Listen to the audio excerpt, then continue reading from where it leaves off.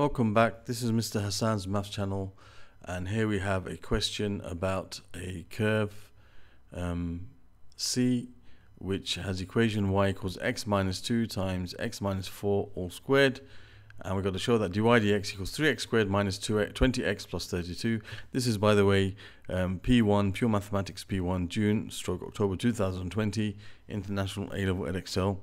And here we have to show that dy dx is given here. So in this type of question, you've got to be very careful to show your steps fully, because if you don't, you will definitely lose marks, because they've shown you what the answer is.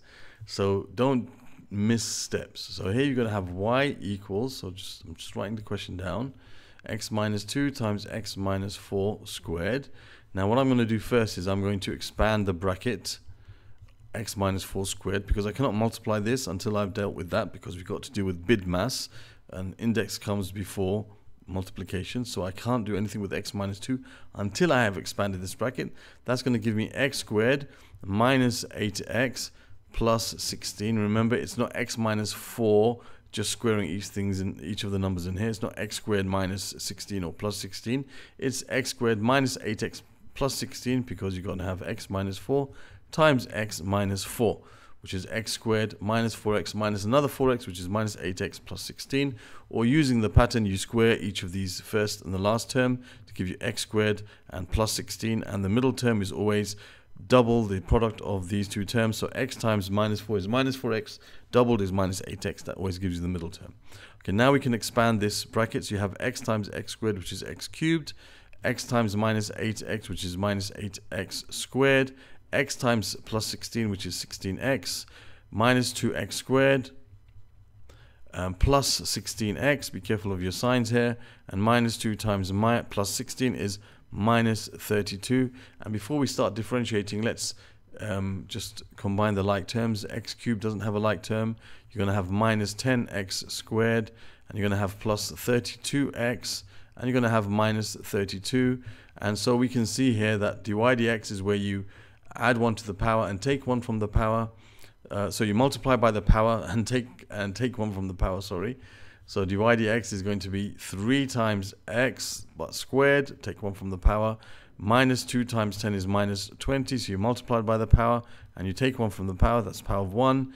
And here the power is 1, so you multiply by 32, you get 32. Take 1 from the power, you get x to the power of 0, which is 1. So you end up with 32. When you have an x term, you just drop the x term, and the constant will always give you 0 when you differentiate it.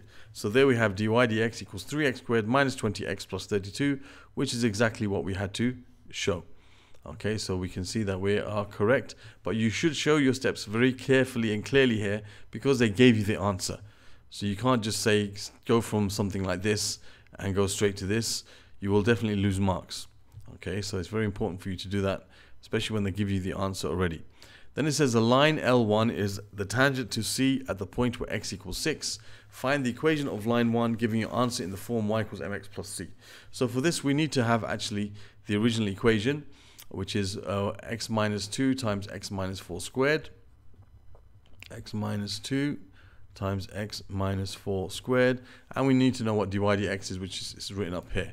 So it tells us to find the equation of this line. It's a tangent to the curve. A tangent to the curve is a straight line which has the same gradient as the curve at the point where it's a tangent to it. So we got to find two things. We got to find the gradient when x equals 6, and we got to find the coordinates of the point, okay, where x equals 6. So 6 and something. So to find the y value when x equals 6, we can say when x equals 6, the y value on the curve is going to be 6 minus 2 times 6 minus 4 squared. So that's going to give you 6 minus 2, which is 4, times, and this is 2 squared, which is going to give you 4 times 4, which is 16. So 6 and 16 are the coordinates of the point on the curve when x equals 6, and the gradient of the tangent of the curve is going to be when dy dx, you're going to put x equals 6 inside dy dx, so you have 3 times 6 squared minus 20 times 6 plus 32. Okay, that's 3 times, let's just do this in the calculator, 3 times 36, so you have 3 times 36 minus 20 times 6 plus 32, and that gives you 20. So the gradient of the curve is 20. Okay, so the gradient of the tangent is 20. So we know that it's a gradient of 20 and it goes through the point 6, 16. So we can use the formula. We want it in y equals mx plus c, and we can use the formula y minus y1 equals m times x minus x1. So y minus the y value, which is 16, equals m, which is 20, times x minus the x value, which is 6. So if we expand and simplify this, we have y is y minus 16 is equal to 20x minus 120, 20 times minus 6, and then we're going to add 16 to both sides. So you can have y equals 20x minus 120 plus 16. So minus 120 plus 16 is going to give you 104. So you can have minus 104. Minus 104. Okay, so you have negative 104 as your answer. So y equals 20x minus 104. That is your equation of your curve in the form y equals mx plus c. Now, was there a part C to this question? Yes, there was. It says a line L2 is the tangent to C at the point where x equals alpha. Given that L1 and L2 are parallel and distinct, to find the value of alpha. Okay, so when x equals alpha, okay, line 2 is a tangent at that point. Okay, so these two lines are parallel and distinct. So that means they have the same gradient. L2 and L1, the gradient is equal to 20 for both of them. So we can take the gradient function, which was dy dx equals 3x squared. Now, let me just get it. What was 3x squared minus 20x plus 32 minus 20x plus 32.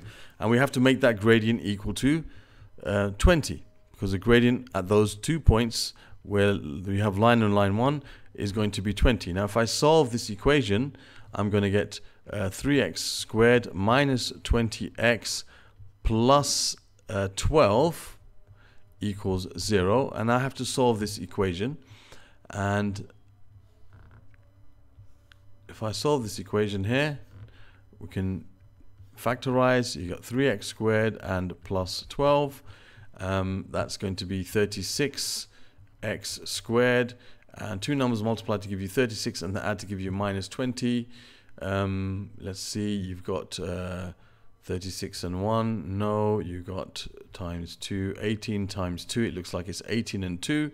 18 times 2. Both of them have to be negative. So you have minus 18x and minus 2x. That's correct.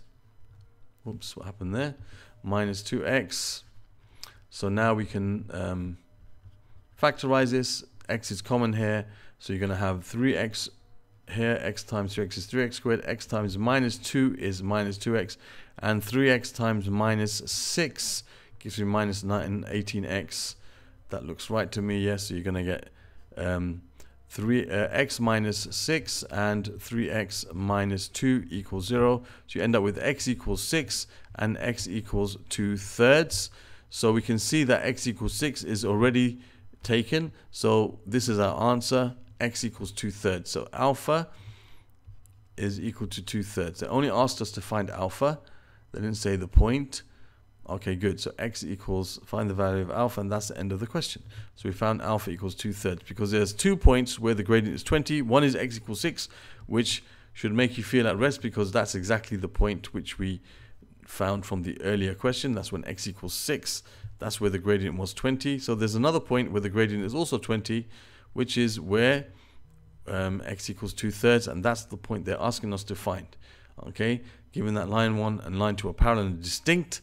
Okay, so we're looking for the place where line 2 goes through, and that's where x equals 2/3. So alpha is 2/3, and that's the answer to question number 8 from this paper of P1. Thank you for watching. I hope that was clear, and if you would like to see other questions from this particular paper, you can click on the icon over here.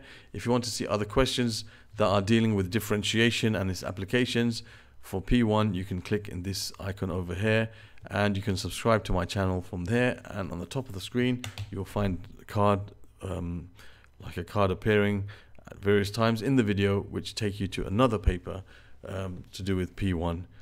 Thank you for watching, and see you soon.